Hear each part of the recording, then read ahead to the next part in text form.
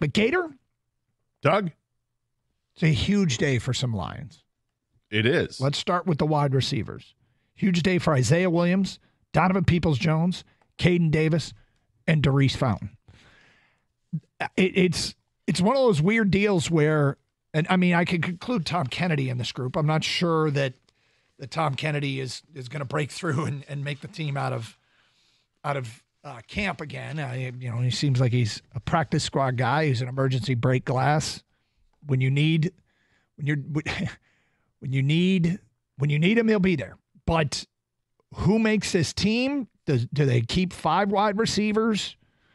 Is Donovan Peoples-Jones is a bigger wide receiver as Isaiah Williams? And not only do these guys have to win out the battle amongst each other, they're going to have to win out the battle amongst guys who become available on Tuesday. Right? I mean, there are 31 other teams that also are going to be cutting people. So if you're Donovan Peoples-Jones, Isaiah Williams, for any of those guys, you're like, not only do I have to beat these guys, I have to beat all the guys that are going to be released on Tuesday. And at least I know the system. I'm here. But if they evaluate somebody somewhere else better than me, and there's a list of candidates we're going to go through later that could get cut, then it could be a very short-lived time on the roster. It could be. I feel like when Dan Campbell said that he was desperate to see somebody come up and claim the prize of that extra receiver, I feel like he meant it for a group of people and not this guy. I don't think he meant that for Isaiah Williams. I think he was looking specifically for one of the bigger body types, and they're all 6'2". It's not like they're huge, right? Right.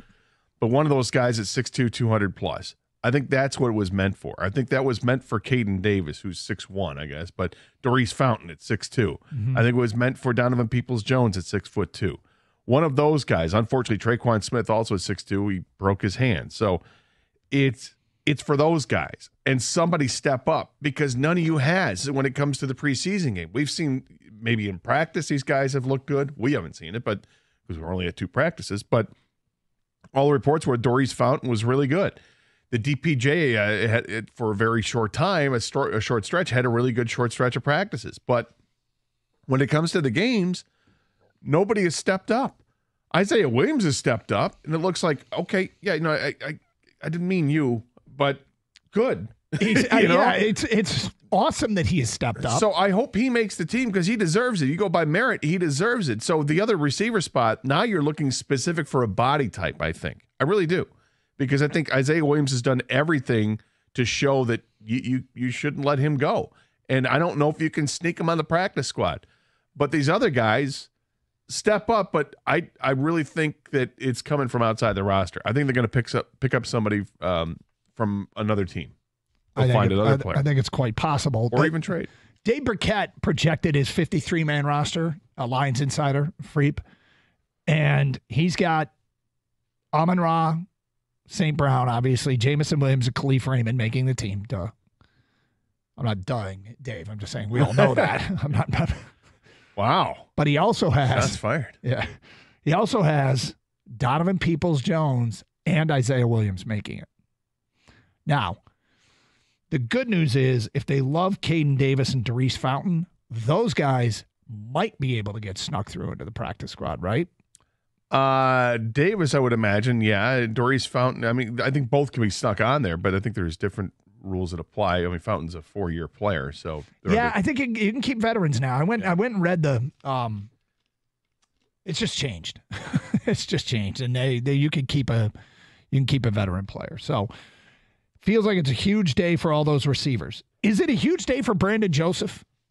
Is Brandon Joseph going to make this roster, or does Brandon Joseph need to perform one more time to kind of be a guy that solidifies a spot? Well, it feels like Brandon Joseph, the battle is between Brandon Joseph and C.J. Moore, right? And C.J. Moore has the upper hand in that he's a special teams guy. He's been very good on special teams. But as an overall defender, I don't think there's any question Brandon Joseph has been the better overall defender. So when it comes down to it, I mean, to me, I'd go Brandon Joseph. Not just because he's my guy, but trying to be as objective as I can. Right. This is a guy who's played well when the time comes when you're going against an offense and you need somebody on the back end of the defense. And I think he really has played well, and he deserves to be on this team. So here's the thing about it. Just like everything else, we have been privy to some of the information, but not all of the information. Right. Remember yesterday when we were out of camp, we saw Hendon Hooker put the ball on the ground again. And what we were watching, he did it 2 other times in that practice on Wednesday. And he's got a ton of promise. I'm really excited about the future of Hendon Hooker. But when otherwise somebody that we accept as a really good coach, Dan Campbell, says something that we don't understand, like Nate Sudfeld has the leg up right now, in spite of what we've all seen on Sundays, and that is Sudfeld has struggled in the preseason games and Hendon Hooker's looked better. But, I mean, what do they always say about quarterback play? You have to take care of the football. And again, the blame might not have been on Hendon Hooker when he ran into the fullback in practice and fumbled it. It might not be on Hendon Hooker on the missed exchange with Zonovan Knight in the preseason game against Kansas City. But if you're building a case for why Dan Campbell would say it, not building a case for Sudfeld, but trying to understand why Dan Campbell would say something that many people out there and us, I mean, we were like, the case would be built around taking care of the football. Brandon Joseph had a interception and a forced fumble in 2 preseason games. Part of the information that we are seeing screams Brandon Joseph should make this team. It feels like he would do himself a lot of good by having a good game. But in practice, if he keeps getting burnt deep and missing assignments, then that could be part of the evaluation as well. Yeah, sure, it could be. It doesn't sound like that's it. It just sounds like it's special teams versus, just having a guy who's a potential quality backup safety. Mm-hmm. And does Brandon Joseph does he have more potential? Does he have potential to be a starting safety someday? And I just, how I feel about the attrition with injuries in the secondary. I don't think you can have enough guys back there. So if when it comes to it, I want the guy that can play. Not that CJ Moore can't, but it sounds like and it looks like Brandon Joseph is more adept at playing safety than CJ Moore is. I'd rather have the guy that can play that than the guy that's going to be your contributor on special teams. And he's a big contributor on special teams. Well, the 53-man projected roster from Dave Burkett of the Detroit Free Press. I made one change from my I'm quoting now. You want to do a Dave Burkett voice? Let it go. Maybe not. Could you do a Dave Burkett voice? Not really. Yeah, I mean he's measured. Yeah. And says smart things. Yeah.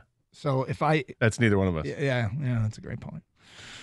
Here's what Dave wrote. I made one change from the pre-training camp roster prediction, giving Brandon Joseph the 4th safety spot over CJ Moore. Moore still has special teams value, but Joseph is a more capable defensive player, and the Lions have a solid core of coverage guys in Vaki, Reeves-Maybin, and Dorsey. So, meaning kick coverage guys. So, if it's a huge day for Brandon Joseph, it would do him some good. I guess it would do CJ Moore some good. Those guys go out and have good games. All right, is it a huge day for James Mitchell and Shane Zylstra, the 2 tight ends? I think it is. I don't think they keep both of them.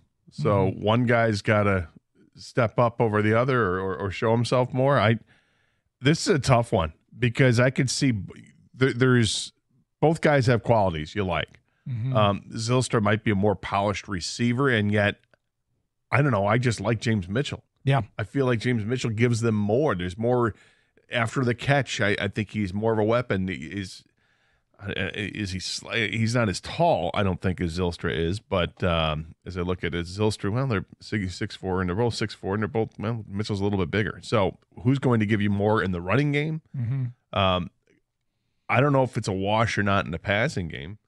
Zylstra might have the upper hand there, but to me, I just like James Mitchell better.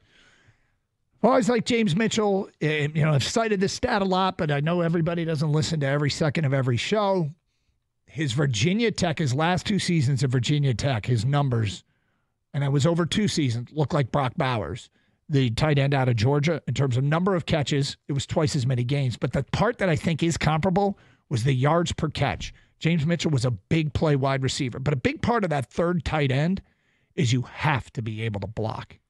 You have to be, because your third tight end comes in a lot in goal-to-goal situations. Yeah. They don't come in where being a 18 yards per catch guy matters as much.